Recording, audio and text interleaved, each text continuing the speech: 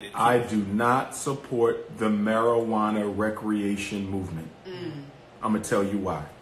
We know that cigarettes and alcohol kill more people every year than marijuana and hard drugs. More people die from cigarettes and alcohol than marijuana and hard drugs. We know that. I don't have a problem with marijuana use for medicinal purposes. Somebody got cancer, somebody got some other issue, and the marijuana, eases the pain. I have no problem. I'm not speaking of medicinal. I'm speaking of recreation. And my objection has nothing to do with health, not physical health. It has to do with mental health and political health.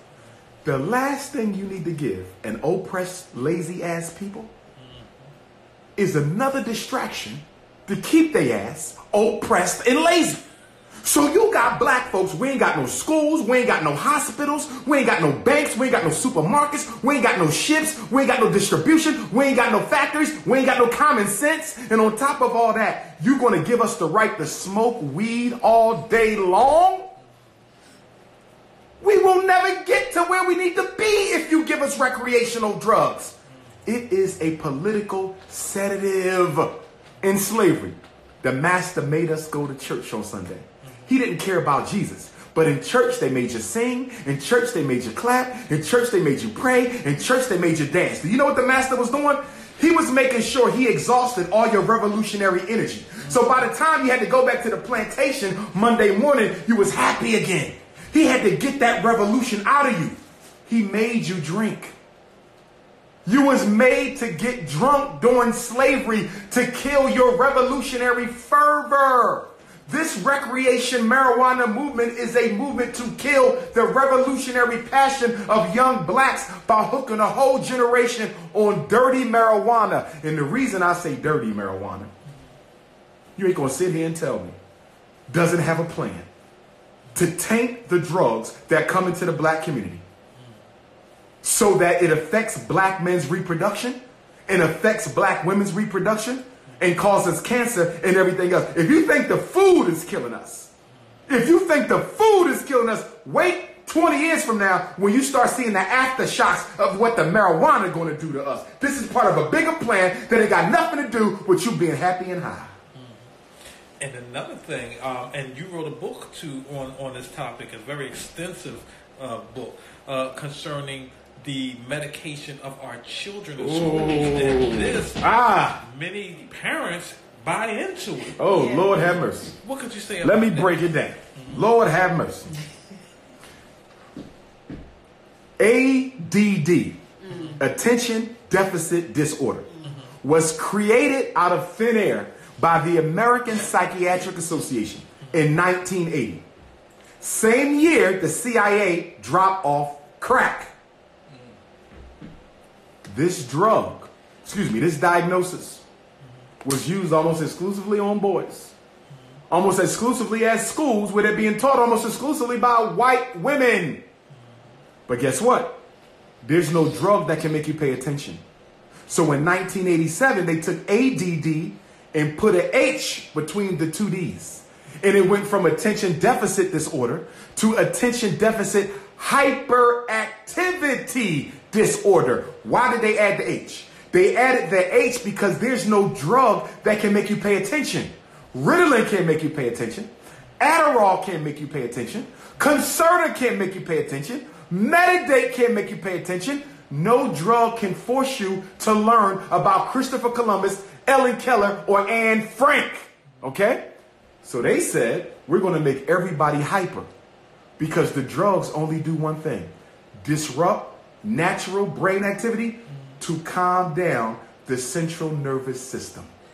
So today, if your child just don't pay attention, he ain't hyper, he just don't pay attention, he still gets labeled ADHD to justify the medication, a $30 billion industry, all of which companies are publicly traded on Wall Street. Listen, there is no mental health in America.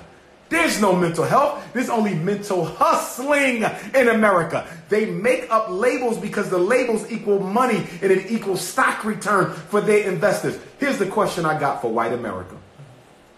If drugs are bad and you're locking up millions of black men for selling and using crack, If it ain't good for adults, I'm assuming it ain't good for children.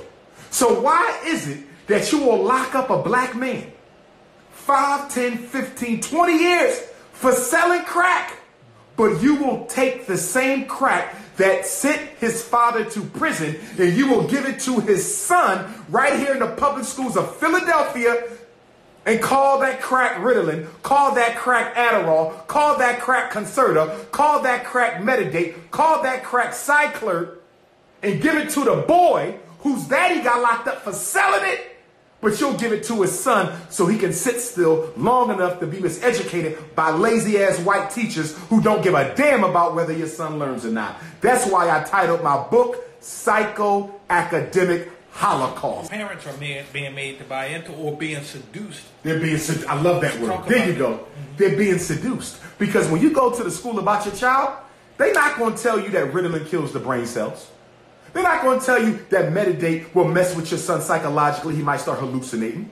They're not going to tell you that these drugs mess with your organs, stunt your growth, cause tic disorder, psychosis, depression, suicidal thoughts. They're not going to tell you none of that. Well, we have some medicine for you. It has worked wonders for other boys in our school. And the mother, single, 4 kids, 3 kids. Most black kids are raised by the mother. Not because fathers are no good, but because all the fathers are in jail. And the white feminist movement has convinced black women that the black man is her problem. So not only is the father not there because the white man disadvantaged him, the white woman tells the black woman that he's a lazy, shiftless Negro and don't have a job because he don't want to work. And they say, instead of worrying about these black men, go get you a nice white man like Senator Kamala Harris wants to do with the White House. Put a white man in front of our black daughters and say, hey, you don't need black men anymore. Come get a white one. Just like the Meghan Markle marriage to Prince Harry. Same thing, selling black girls white men. And it's all in the favor of what? Destruction of the black family. But that word you said, seduced. They're seduced to put their children on these drugs because they're not told the truth. Seduction is the opposite of truth. Seduce or the truth, one or the other. And the moms don't know. But here's what happens. They give into it because they think it's going to help, right? And it does. He now sits still, but he's also sleeping all day. You follow me? Gotcha. All day. Now he ain't learning. But the teacher don't care because she don't care if he learns. She just needed him to act right. Public school is an extension of the prison system. And just like with any other inmate, what is the #1 responsibility of the CO? To monitor behavior. What do they do in public schools of Philadelphia? Their #1 concern is what? Behavior. They don't care if your son can learn. They don't care if he's smart. They don't care if he's gifted. We don't give a damn about that.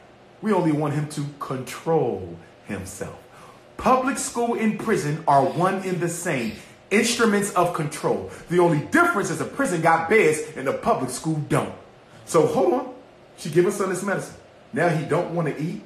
Or he overeating, gaining too much weight, losing too much weight. Now the mother says, he ain't taking that no more. Then guess what the school does? Child Protective Services, DHS. I would like to make a report. We have a young man in our school, 8-year-old Randy Jackson. He's been diagnosed ADHD. He's been prescribed Ritalin and Concerta. And we found out today from him, because we don't teach our kids to keep their damn mouth shut. We found out from little Randy that his mother hasn't given him his medicine in over 2 weeks. This is an anonymous report. Next thing you know, they're knocking at the mother's door, investigating her. And guess what they do? They're going to threaten her. Put him back on them drugs. If you don't put him back on the drugs, we're taking Randy. But guess what? We're not only going to take Randy. We're going to take Rashida. We're going to take Raheem. We're going to take Raquita. We taking all the kids because that's what they do. They don't just take the one. They find you unfit and they take all your kids out your house. It's called medical neglect. That's the new word. I want everybody to hear this. Medical neglect. Failure to give your child psychiatric medications for a diagnosis that you can't even prove exists. Do you know you can't even prove ADHD? Did you know you can't prove conduct disorder? Did you know you can't prove oppositional defiant disorder? Did you know you can't prove mild mental retardation? You can't even prove it. It's an idea. Let's not stop. You can't prove an emotional disturbance. And guess what else you can't prove? You can't prove a reading disability, and you can't prove a math disability. And guess what? Most black kids in special ed for reading and math, they don't have reading and math learning disabilities. They got lazy disabilities. They asses is lazy. They don't want to learn. They don't want to apply themselves. And they got a mother and father at home that's just as lazy as they are. That's why I want my own school. It won't be no special ed, won't be no Ritalin, won't be no ADHD, won't be no conduct disorder. So then parents say, well, Dr. Umar, if you're not going to have special ed, if you're not going to have a program for the learning disabled, if you ain't going to get an ADHD boy's medicine, how are you going to deal with this? Real simple. For the ones who can't sit still, we're going to work their ass so much they'll be begging for some downtime. You understand? Because we black men. You understand? We know how. Oh, you don't want to sit still? Come. We're going to clean up the whole neighborhood tonight. Oh, yeah. Oh, you over there? You got a reading disability? Well, I got good news for you. Your ass come to school on Saturdays, too. You got a math disability? Your ass is in school right after church. After white Jesus, you got these white textbook pages. And how much you want to bet? After 2 weeks. After 2 weeks, I promise you, I won't have a reading disability. I won't have a math disability. I won't have no damn mild retarded kids. There won't be no ADHD, no conduct disorder, and no dope. Because the hustle that our kids run on their mothers, they will not run it at the Frederick Douglass, Marcus Garvey, RBG, International Leadership Academy for Pan-African Excellence. Our motto is, we have been average too long. It's time to be excellent. And the other aspect of that is they also bribe. Yeah, you can get a check. You can get an SSI check. Tell me more about that. Okay. SSIs for people with impairments and disabilities. So what they say is, once we put them in special ed, you can take this report to the SSI office and get him evaluated again by the SSI psychologist. So you got the school psychologist in the school district that put him in special ed. But now you got to get evaluated by the Social Security Administration psychologist to determine if you really have an impairment. And then you'll get your little $650 a month. Is that worth it though? Is $650 a month worth your son walking around for the rest of his life thinking he can't be as good as other children? And let me be clear, in my professional opinion, 20 years, I would consider myself an expert. In my professional opinion, the worst outcome or side effect of special ed isn't the special ed. It isn't the low outcomes. It's the child's self-esteem. His belief that he can't do as well as others because the adults in his life have convinced him that he has a disorder that can't even be proven to exist. The learning disability is a goddamn lie. So when parents, and I'm hoping there are, especially women, especially mothers, I'm hoping there are some out there listening to they listen.